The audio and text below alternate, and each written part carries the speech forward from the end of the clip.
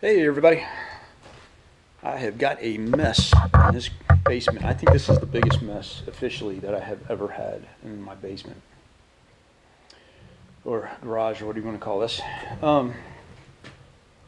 There's the head taken off. I was going to take that to a machine shop, but I found out going through Summit that I could just order a whole head. Of course, it's probably got like Chinese parts on it, like valves and stuff like that, maybe the springs. But for the same price, I get a brand new head that that should be ready to go and just bolt on for same price as I could get it machined. So I'm going to go that route, and because this engine is going to be near stock build, I might bump up the the pump a little bit. Right now, just a little bit intimidated. I've never messed with a diesel engine, and this thing is big. I want to make sure I get this right, and get this thing rebuilt.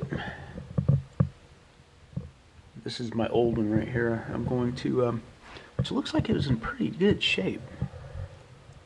Of course, this block's going to have to get machined.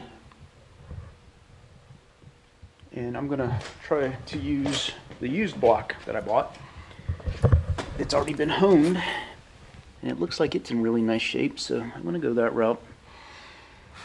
And I got to clean this one up, take the parts I need off of this one, and swap this one over to the engine stand. Look how heavy this head is. Oh my gosh, it's ridiculous. Yeah, we're not dealing with small block Chevy or Ford stuff right now. We are. You gotta be super careful with this stuff. You know, drop it on your toe or something.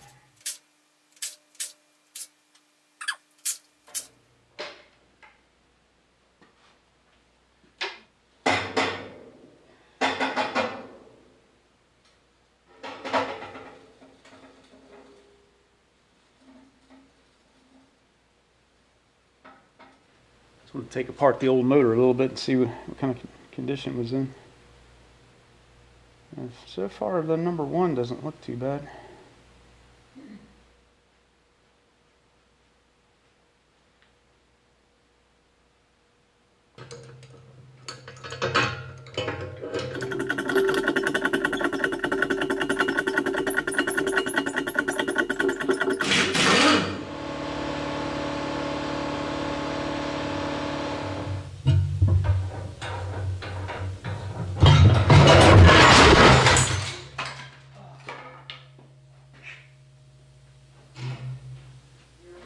Yeah.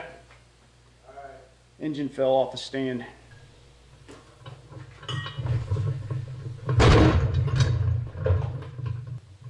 Guess I needed the feet pulled out longer.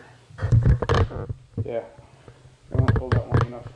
Amazing what having the crank on it makes a difference.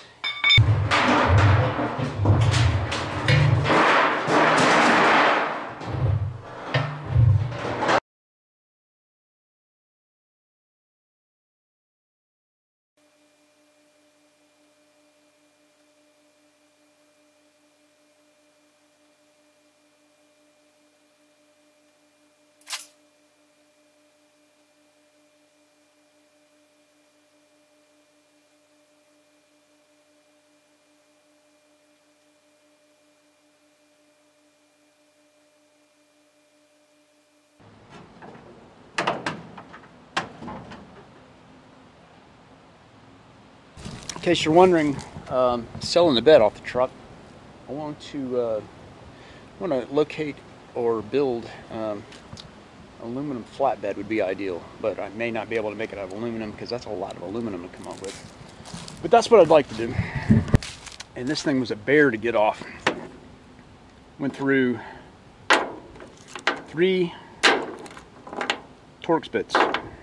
Actually 2. I think this one is just kind of messed up and I'm choosing not to use it anymore.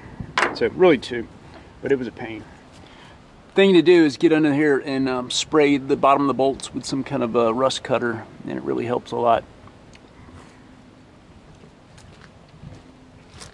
Got to disconnect the, there's one wire to disconnect the lights, and had to disconnect the fuel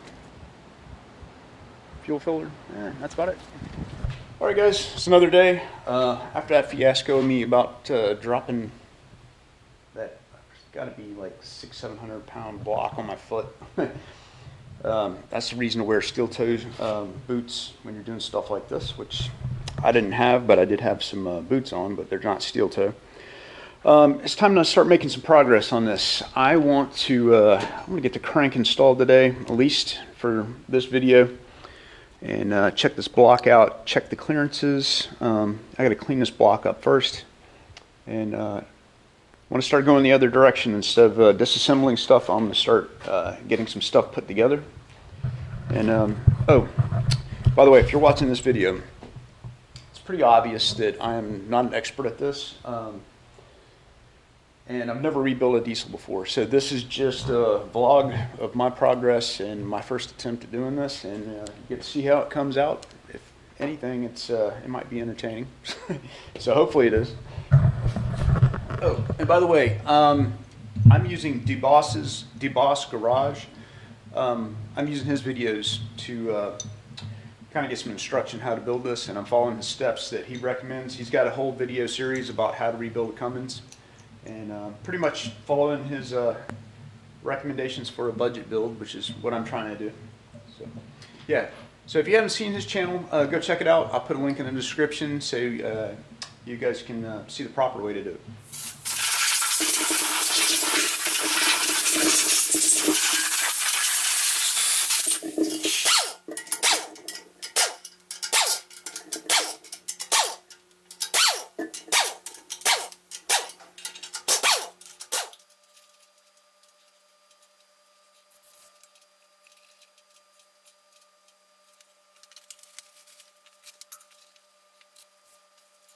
See, that's a good start. Freshly honed cylinders, not by me, but the guy I bought it off of, he bought it off another guy who had the cylinders honed. It's not decked or anything, and hopefully you won't need it. I'm going to try my straight edge on it before.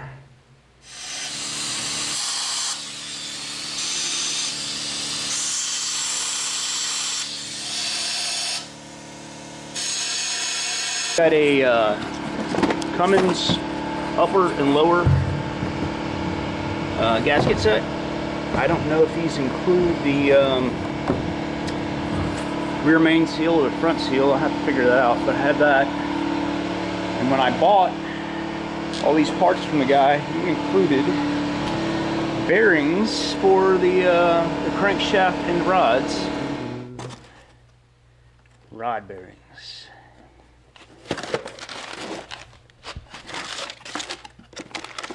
Here are the mains. Oh, that's great. The ones with the holes go in the block. Well, and the ones without the holes go in the caps. The holes don't exactly line up. I wonder if I got something off here, or I wonder if I got the wrong bearings or something. I'm gonna have to go back and watch Deboss Garage and see how his bearings line up. All right, so went on the web, and what I could tell on the web, they said it's supposed to look like that. They're not supposed to line up 100%. And I just happen to have the bearings from the original, the original install, and look how good a shape those things are in. I mean, they were. I kind of believe that this thing probably had less than 100,000 miles on it. So I'm going to see how these fit, or just see if they're close. And they look like they're exactly the same. Probably could have reused those, but thankfully I had some new ones that were included with the block when I bought it. Got the Permatex Ultra Slick Engine Assembly Lube.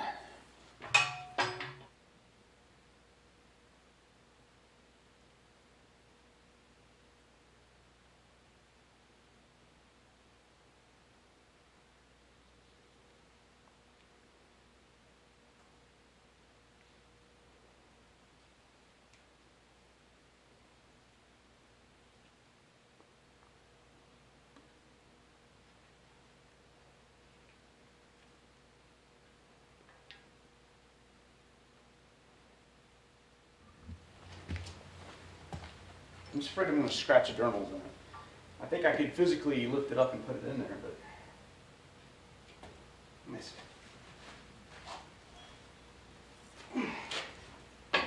And maybe I can.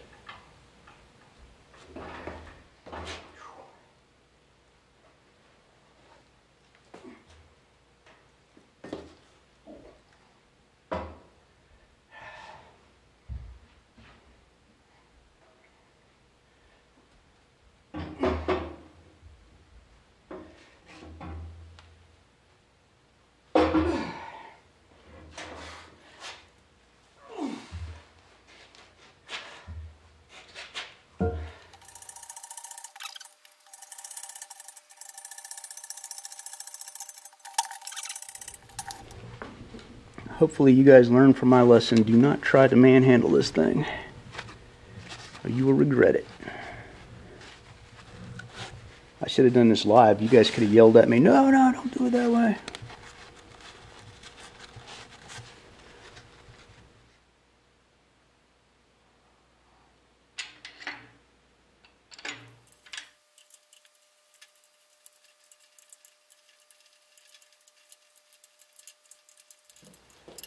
Got the plastic gauge. I'm going to check the, I guess I'm just going to check the center one.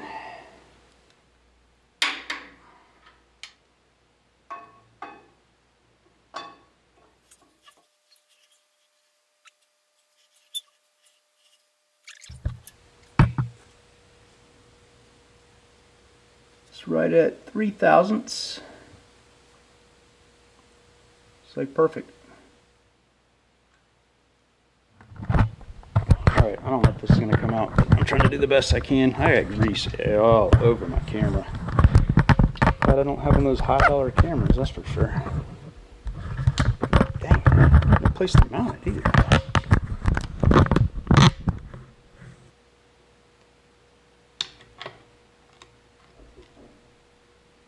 Six thousandths, I think that's the bare minimum.